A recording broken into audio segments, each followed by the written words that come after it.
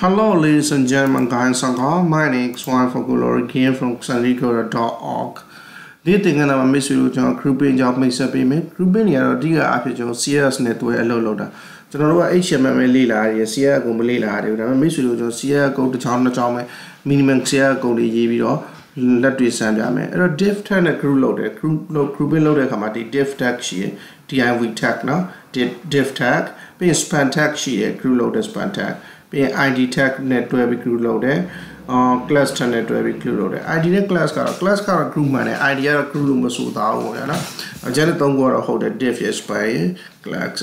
အဲ့တော့ကျွန်တော်တစ်ချက်လက်တွေ့ပြပေးမယ်ဘယ်လိုလုပ်မလဲဆိုတော့ကျွန်တော်က HTML file တစ်ခုတည်ဆောက်မယ်ပြင် language ပါ HTML ပြောင်းထားကျွန်မနဲ့ဆိုရင်စာပြီးအတန်းစတွင်တာအတန်းထတွင်တာဆိုအိမ်ငယ်တယ်မို့တန်းအောင်22 underscore GLUPNG grouping ကျအဲ့ဒါကြောင့်ဘာလုပ်မလဲဆိုတော့ grouping ဆို div တစ်ခုတည်ဆောက်မယ် CF file ကိုအရင်ချိန်မယ်နော်ကျွန်တော်မှ new file လုပ်လိုက်ပြီးကျွန်တော် new file လုပ်ပြီးတော့ body ကိုအရောင်နဲ့ပြောင်းလာလိုက်မယ်bck ကြည့်အောင်ဒီ background ကို RGB ဆိုပြီးတော့200 လို့ထားပြီးကျွန်တော်to language ကို CS ပြောင်းထားမယ်ပြီးကျွန်တော် save လိုက်မယ် save ပြီးတော့ test.cs လို့နာမည်ပေးလိုက်မယ် test is already existed ကျွန်တော် no လုပ်လိုက်မယ်tsty test.cs လို့နော် okay အဲ့ test.cs file ကျွန်တော်ခုလမ်းချိန်မယ်ဆိုရင်ဒီမှာအရင်တင်ကတော့ကျွန်တော်ပါတင်တော့ Azure နဲ့ related link တွေတင်ထားရတယ်နော်ဒီမှာ test.cs တော့ဒီမှာ test.cs file ရှိတယ်test.cs နော်ကျွန်တော်တို့ရဲ့ HTML document ဖြစ်တဲ့ 022 grouping နဲ့တလီယာထဲမှာမဟုတ်ဘဲနဲ့ကျွန်တော်ဥမာဒီမှာ okay တလီယာထဲမှာမဟုတ်ဘဲနဲ့ကျွန်တော်လာပြီးတော့ဒီမှာstyle style file style ဆိုပြီးတော့ folder တစ်ခုတည်ဆောက်မယ်အဲ့ထဲမှာ test ကိုတော့ထည့်လိုက်မယ်ကျွန်တော်နော် test ကိုတော့ထည့်လိုက်မယ်ဒီမှာ style file နဲ့ရောက်သွားရင်နော် test.cs က okay ဒီမှာဆိုကျွန်တော် no လုပ်လိုက်မယ်ဘာကြောင့်လဲလမ်းကြောင်းပြောင်းသွားလို့သူဟိုကြည့်အောင်မလားလို့ပြောတာအခုဒီမှာပြန်ဖွင့်ထားမယ်ကျွန်တော်ဒီနေ့ good အဲ့တော့ test ကကျွန်တော်တို့ရဲ့ HTML document နဲ့တလီယာထဲမှာမရှိတော့ဟုတ်ပြီနော်ကျွန်တော် HTML document 22 underscore grouping test ကကျတော့ style folder ထဲမှာအဲ့တော့ကျွန်တော်ဘာလုပ်ရမလဲ test ကိုချိန်ချင်နေဆိုရင်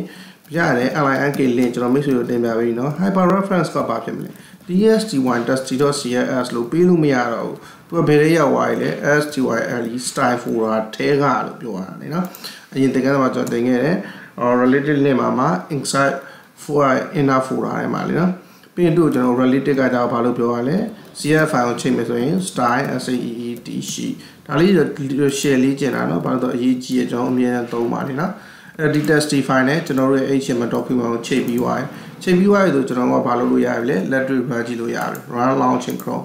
အဲ့ဆိုရင်အရောင်ပြောင်းတာတွေ့ရလိမ့်မယ်မိတ်ဆွေတို့နောက်က အဖြူအောင်မဟုတ်တော့ဘူးနော်ဘာအရောင်ဖြစ်သွားလဲ RGB ရဲ့200 အရောင်ဖြစ်သွားတယ်အဲ့တော့ကျွန်တော် grouping ခွဲကြည့်အောင်ဥပမာဆိုကြပါတော့div တစ်ခုပေါ့နော်ကျွန်တော်ဒီ sorry div အပွင့် div အပိတ်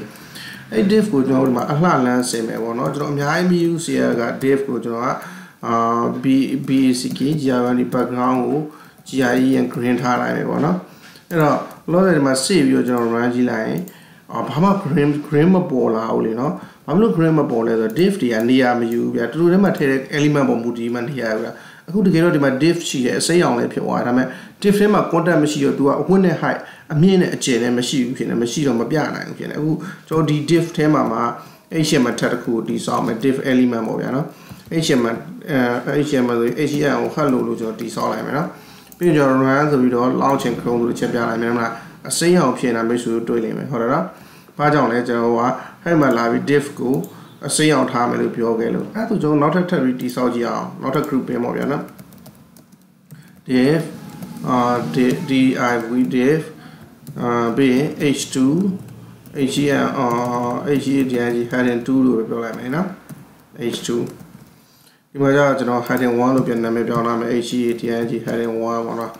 okay အဲ့တော့ဒီမှာလည်းချက်လာကြည့်လိုက်တာ ਨੇ အလိုလေးကတော့မှနှစ်ခုလုံးအစိမ်းအောင်ဖြစ်နေဘာကြောင့်လဲနှစ်ခုလုံးကအစိမ်းအောင်ပဲလေကျွန်တော်တို့ဒီမှာ div ထဲမှာ div တွေအားလုံးကိုဘာလုပ်မှာလဲအစိမ်းအောင်လုပ်မှာလို့ကျွန်တော်တို့ဒီမှာတစ်ချက်တည်းဒီမှာလမ်းပြောတာဒီကတစ်ချက်တည်းပြောတာရဆိုရင်အားလုံးတက်ရောက်မှုကအဲ့ဒီ div တစ်ခုရော အဲ့ဒီအောက်က div ကို div နှစ်ခုလုံးကိုတက်ရောက်မှုရှိသွားတယ်နော်ဟုတ်ပြီနော်အဲ့လေးကိုတစ်ချက်တတိထားမယ်ဒါအုပ်စုဖွဲ့တာပေါ့ဗျာနော် div ကကြတော့ okay အဲ့တော့ div လည်းရှိမယ်ကျွန်တော်တို့နောက်ထပ်ပါရှိအောင်မလဲ div ထဲမှာကျွန်တော်ဥပမာဒါ header element မထည့်ဘဲကျွန်တော်ဗာထည့်ကြည့်မလဲဥပမာဆိုပါစို့bool element ပေါ့ဗျာနော် bool element I am buld bool 1ပေါ့နော် bool element ထည့်ထားမယ်ပြီးရင်ကျွန်တော်လာပြီးတော့ဒီမှာလဲ bool element I am buld bool 2 okay ကဲbool တခုလဲဆိုကျွန်တော်က tag လို့ခေါ်တယ်သူနဲ့ content နဲ့တွဲပြီးဆို element လို့ခေါ်တယ်ဒီအုပ်စုတစ်စုလုံးပြောမယ်ဆိုဒါ div element ဒါ div element တော့ okay အခုကျွန်တော်မှာ run launch chrome ဆိုရင် I'm a bool လို့ပြရမယ်ဒါပေမဲ့အဲ့ I'm a bool နှစ်ခုကလေ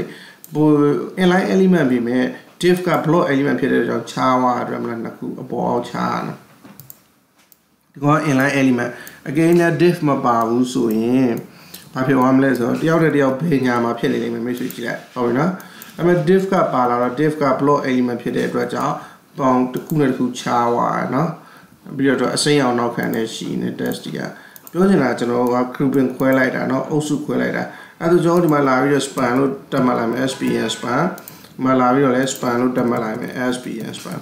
အဲ့ဒါ div အဲ့ဒါဘယ်အပိုင်းပဲစိမ့်တော့မလဲ div အပိုင်းပဲစိမ့်တော့မယ် span အပိုင်းမစိမ့်တော့ဘူးเนาะညပြရမယ်လုပ်ရမယ်ဘော div အပိုင်းပဲစိမ့်တယ် span အပိုင်းမစိမ့်တော့အခုကျွန်တော် span အပိုင်းကို span span အဲ့ဒါမှာကျွန်တော် basic geometry background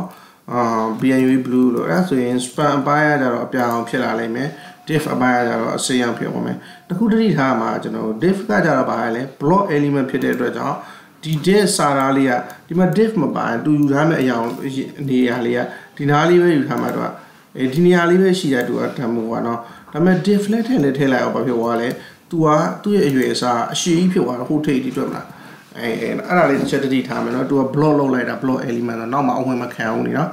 ဘိုးက block element ဖြစ်တာမဟုတ်တော့ div က block element span ကကြတော့ span tag ကကြတော့ကျွန်တော် block မဟုတ် inline element အဲ့ဒါလို့ span tag နဲ့ထိုင်ပူးနာလေနော်နေရာအသေးလေးပဲယူတာလေနော်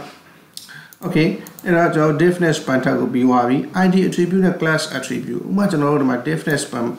ဒီမှာတုံးထားတော့ဗောနော်ဒီမှာလည်းကျွန်တော်ကdm with div ပဲဒီမှာလည်းကျွန်တော်က div တခုတည်ဆောက်တယ်နောက်ထပ် div တခုတည်ဆောက်မှာကျွန်တော်ကပြီးရင် div အပိနဲ့တကယ်ဆိုတော့ content တွေအများကြီးပါကျွန်တော်လက်တွေ့ project ကြရင်မိတ်ဆွေတို့တွေ့လိမ့်မယ်နော် div I am GIEN green bool I'm a green bool လို့ကျွန်တော်ပြောလိုက်မယ်ဒီကောင်ကကျတော့ I am id wrap buld bool လို့ပြောလိုက်မယ်ဒီကောင်ကလည်း I am id wrap buld bool လို့ပြောလိုက်မယ် buld bool လို့နော်ပြီးရင်ကျွန်တော်ဒီကောင်မှာ id ဟုတ်ပြီနော်အဲ့ဒါဆိုကျွန်တော်က bn တော့ဘာမှမထူးခြားအောင် green bool wrap ပေါ့နော် okay div တွေဖြစ်တဲ့ကြောင့် div တွေကနောက်ခံရှိမယ်ဆိုတဲ့အတွက်ကြောင့်ဒီမှာစိမ့်အောင်လာရှိနေတာလေအဲ့ကောင်လေးကျွန်တော်ခဏဖြတ်လိုက်မယ်ဖြတ်ပြီးတော့ကျွန်တော်ဘာလုပ်မလဲဆိုတော့ blind ထားနော် blind ထားပြီးတော့ div တွေထဲမှာမလို့တယောက်နဲ့တယောက်ခြားသွားနော်ပုံမှန်ဆို bool ရ inline element နော်ကြည့်အဲ့မှာကျွန်တော် id တက်မှတ်တော့မယ်ဒီကောင် class တက်မှတ်လိုက်မယ် class x equal to id wrap bool လို့နာမည်ပေးလိုက်မယ်ဒီကောင်လည်းကျွန်တော်ကအဖွင့်မှာနော် cin class x equal to id wrap buld bool တတိထားနော်ကျွန်တော်ပြချင်တာဟို class တက်မှတ်တယ်ဆိုတာအဲ့ tag ရဲ့ div class ရဲ့အဖွင့်မှာတော့တက်မှတ်တာနော်ဟုတ်ပြီနော်ဒီကောင် wrap bool ဒီကောင်လည်း wrap bool ဟုတ်နော်ဒီကောင်ကကျွန်တော် id x equal to green bool လို့ GIEN green buld bool green bool လို့နော်အဲ့တော့ကျွန်တော်တို့ဒီကနေ class တွေကိုလှမ်းဖမ်းလို့ရတယ်အခုကျွန်တော်ဒီမှာရှင်းအောင်လို့ under လေးခေါက်လိုက်မယ်နော်ရှင်းအောင်လို့အဲ့တော့ message တေချာကြည့်ခြင်းအကြောင်းမှာdiv tag တခုအဖွင့်ရှိတယ်အပိတ်ရှိတယ်အဲ့ div tag ထဲမှာ element ပါတဲ့အတွက်ကြောင့်တို့ကျွန်တော် div element လို့ခေါ်မယ်လေနော်အဲ့တော့ bool element ပါတယ်အဲ့ကြောင့်မလို့တို့ div element လို့ခေါ်မယ်ဒီ div element ရဲ့အဖွင့်ဖြစ်တဲ့ div tag ရဲ့အစမှာကျွန်တော်က class wrap bool လို့တွားထည့်ထားလိုက်တယ်ဟုတ်ပြီနော်အဲ့လိုပဲဒုတိယ div element ရဲ့အဖွင့်ဖြစ်တဲ့ div opening tab မှာ class wrap bool လို့ကျွန်တော်တွားထည့်ထားတာနော်တတိယ div element ဖြစ်တဲ့div element ဖြစ်တဲ့ဒီ green bool ထဲမှာကျွန်တော်တို့ကဘာတွားထည့်လဲ opening tab မှာ green bool လို့တွားထည့်ထားရတယ်နော်အဲ့တော့ကျွန်တော်တို့ကဘာလုပ်လို့ရပြီလဲဆိုတော့ အဲ့ class တွေကိုလမ်းခေါ်ကြည့်အောင် class ကို class wrap ဘိုးလာပါဆိုရင်ကျွန်တော်ဘာလဲလာမလဲ wrap ဘိုးဖြစ်တဲ့ဒီကောင်လာမယ်ပြီးရင်ဒီကောင်လာလိုက်မယ်ဒီကောင် wrap ဘိုးမဖုံးလို့မလာဘူးပေါ့နော်အဲ့တော့ class ကိုကျွန်တော်လမ်းခေါ်ခြင်း CM မှာ dot နဲ့ခေါ်တယ် id wrap bold ဖို့ class wrap ဘိုးတွေအားလုံး color ကို id wrap လို့ကျွန်တော်ပြောလိုက်မယ်ဟုတ်ပြီနော် color wrap လို့ပြောလိုက်မယ်ဆိုရင်ဘာလုပ်ရမလဲ wrap ဘိုးတွေအားလုံးဒီမှာ wrap ဘိုးလေနော် class wrap ဘိုးတွေအားလုံး color wrap ဆိုတော့ကျွန်တော်ချက်ကြည့်အောင် id wrap id read ဘိုးဖြစ်နေတယ်ကောင် wrap ဘိုးမဖြစ်ဘူးနော် id read ဖြစ်နေတယ်ဒီမှာလဲကျွန်တော် id read ဖြစ်နေ id wrap ဖြစ်အောင်စလုံးအောင်မှားလို့နော်အဲ့တော့ id wrap ဒီမှာလဲ id wrap ဘိုး wrap ဘိုးအားလုံး okay ပါပြီအဲ့တော့ကျွန်တော်ဒီမှာတစ်ချက်လာတော့ကြည့်အောင် wrap ဘိုးဖြစ်တဲ့ကောင်နှစ်ခုလုံးအနီအောင်ဖြစ်နေလိမ့်မယ်တွေ့မလား okay နောက်ခံကျွန်တော်အယောင်မပြောင်းတော့နောက်ခံအယောင်ပြောင်းတာမလားအဖြူအောင်ပဲထားထားမယ်အဲဆိုရင်အပေါ်နှစ်ခုလုံးက wrap ဘိုးတွေဖြစ်နေလိမ့်မယ်ဘာကြောင့်လဲကျွန်တော်တို့က wrap ဘိုးဆိုတဲ့ class ရှိတဲ့ကောင်တွေကိုပဲဒီအစလေးက class ကိုပြောရနော်အဲ့ကောင်တွေကိုပဲအနီအောင်ပြောင်းပါလို့ပြောတာအခု wrap ဘိုး class ရှိတဲ့ data ပဲကောင်လဲဒီကောင်ရင်ဘောနော်အဲ့ကောင် id နဲ့ခေါ်ရင်လည်းကျွန်တော်ရတယ် id ကကြတော့ဗာလဲ green bow เนาะဒီကောင် green bow ကိုကျွန်တော်ဗာလုပ်မလဲဆိုတော့ id နဲ့ခေါ်လိုက်မယ်တော့ green green bow green bow ကိုကျွန်တော်က color ကို green green ဆိုပြီးစကလုံး color ကိုအစိမ်းအောင်ပြောင်းထားမယ်တွေ့မလား green bow ကအစိမ်းအောင်ပြောင်းသွားတယ်နော်ရပြီနော် wrap bow နဲ့ green bow တော့ပေါ့လားမတည်ဘူးမိတ်ဆွေတို့ဒါလည်းအုပ်စုခွဲလို့ရအခုတို့ကျွန်တော်ဒီကောင်လေးတအုပ်စုလေးဖြစ်သွားတယ်နော်ဒီ class နာမည်လေးတတ်မှတ်လိုက်တာနဲ့ကိုဒီနှစ်ကောင်ကတအုပ်စုလေးလို့ဖြစ်သွားတာနော်idea ကျတော့အုပ်စုခွဲတာမဟုတ် idea ကျတော့တစ်ခုလေးတိတက် unit ခွဲထုတ်တာလေနော် unit ဖြစ်တဲ့ tag တွေကိုခွဲထုတ်ရင် id နဲ့ခွဲထုတ်တာကျွန်တော်တို့မှာ grouping မဟုတ်ဘူးပေါ့ဒီ idea ကျတော့ဟုတ်နော်အဲ့တော့ id တက်မှတ်ခြင်းဘယ်လိုတက်မှတ်လဲအဓိကတော့ဒီ CR ရဲ့မိတ်ဆွေတီးဖို့မလို့ကျွန်တော်အုပ်စုဘယ်လိုခွဲခြင်းလဲ id ဘယ်လိုတက်မှတ်လဲကျွန်တော်တော့တစ်ခေါက်ပြရမယ်မိတ်ဆွေတို့ဒီမှာကျွန်တော် h1 ရှိတယ်ဒီမှာလည်း h1 tag ရှိမယ်ဟုတ်ပြီနော်အောက်မှာလည်းကျွန်တော် h1 tag ရှိတယ်ဒီမှာလည်း h1 tag ရှိတယ်အဲ့ဒါကိုကျွန်တော် h1 red heading လို့ပြောလိုက်မယ်ဒီကောင်ကျွန်တော်က green heading လောလောဆယ်အချိန်မှာကျွန်တော် pn run လုံးကြည့်မယ်ဘာမှထူးခြားသွားခြင်းမရှိဘူးเนาะစလုံးကြီးနေတာပဲရှိမယ်เนาะ okay အဲ့မှာကျွန်တော်ကလမ်းပြီးတော့id တက်မှတ်ခြင်းနဲ့ id အရင်မပြောဘူးဗျာကျွန်တော် class တက်မှတ်ခြင်းနဲ့ပေါ့ဟုတ်မှာเนาะ class attributeက class က class x equal to ဆိုပြီးတော့ကျွန်တော်ပေးခြင်းတဲ့နာမည်ပေးလေเนาะအဲ့ဒါဆိုကျွန်တော်တို့မှာ class တက်မှတ်မယ် CINX class x equal to ဘာ class လဲဆိုတော့heady heady class လို့ပြောလိုက်မယ်နော်အဲ့တော့စေ့ပြီးတော့မှလာပြီးကျွန်တော်က head ဒီမှာလည်းအလုပ်ပန်းလန်းခါမှာနော် class တက်မှတ်ထား heady heady လေးနော် heady ကိုကျွန်တော်ကfor size size ကို35 pixel လို့ကျွန်တော်ပြောလိုက်မယ်ဟုတ်ပြီနော် heady ဘယ်လိုပြောမအောင် heady တွေကိုအဲ့တော့ run launch chrome ဆိုရင်35 pixel အရွယ်အစားကမသိမင်းတော့ဖြစ်နေတာပဲအပေါ်ကနေနေပူကြည့်35 pixel ဆိုတော့ control 0ကျွန်တော်ပိုပြီးသိတာအောင်လို့ဘယ်လောက်ထားရမလဲ65 pixel လို့ထားရမယ်ဘာလို့လဲ heady class ကို heady class ဆိုရင်ဘယ်လိုပါမလဲဒီကောင်တော့ခုပဲပါအောင်မယ်လေနော်လောတဲ့အဲ့တော့ run launching chrome ဆိုရင် heady ကစလုံးကြီးနဲ့တား65 pixel လေနော်အဲ့တော့ close ara tab နော်ဟောအပေါ်က65ကျန်အဲ့တော့အောက်ကပါကျွန်တော်တို့က class ကို x equal to heady heady လို့လုပ်လိုက်မယ်ဆိုရင်ဘယ်သူမှပါအောင်မလဲဒီက65 pixel ပေးတာအပေါ်တစ်ခုရောအောက်တစ်ခုရောနှစ်ခုလုံးဖြစ်သွားပြီ။ဘာကြောင့်လဲ။နှစ်ခုလုံးက class ကဒီဖြစ်သွားလို့လေနော်။နှစ်ခုလုံးအရွယ်စားတူသွားတယ်။ Okay, good. အဲ့တော့ဒါကကျွန်တော် class တက်မှတ်တာ။အမှန်မှကျွန်တော် id တက်မှတ်ချင်တယ်။ id x equal to id row 1လို့တက်မှတ်လိုက်မယ်နော်။ row 1အဲ့ဒါကျွန်တော်ကလာပြီးတော့id ဖြစ်တဲ့အတွက်ကျွန်တော် half side တယ်နော်id row 1 ကိုကျွန်တော်ဘာထားမလဲဆိုတော့ color id row လို့ထားလိုက်မယ်အဲ့ဒါကျွန်တော်လာပြီးတော့ run launching chrome ဆိုတာ ਨੇ ဒီမှာအပေါ်ကောင်အနီအောင်ဖြစ်သွားတာအောက်ကောင်လိုက်မဖြစ်ဘူးဘာကြောင့်လဲကျွန်တော်ဒီမှာဆက်လက်မှတ်တာ id ကိုပဲအနီအောင်လို့ပြောထားတယ်နော်ဒီကောင်ကဒါပေမဲ့အပေါ်ကောင်ကျတော့ class တွေအားလုံး65 pixel ဆို class အားလုံးဆိုဒီနှစ်ခုလုံးနဲ့တက်ဆိုင်တယ်လေနော်အဲ့ဒါ class ပေါ့ကြည့်div yes ပိုင်းဒီကကွဲတာ div cost မှာနှစ်ခုလုံးအုပ်စုဖွဲတာdiv ကကြတော့block element span ကကြတော့ inline element id ကကြတော့တစ်ခုတည်းအတွက် unique ဖြစ်တဲ့အရာတွေကိုကျွန်တော်အလားစင်တာ class ကကြတော့အုပ်စုလိုက်ဒါဆိုကျွန်တော်တို့တစ်ဖွဲ့တစ်ခုနှစ်ခုဆိုတစ်ခု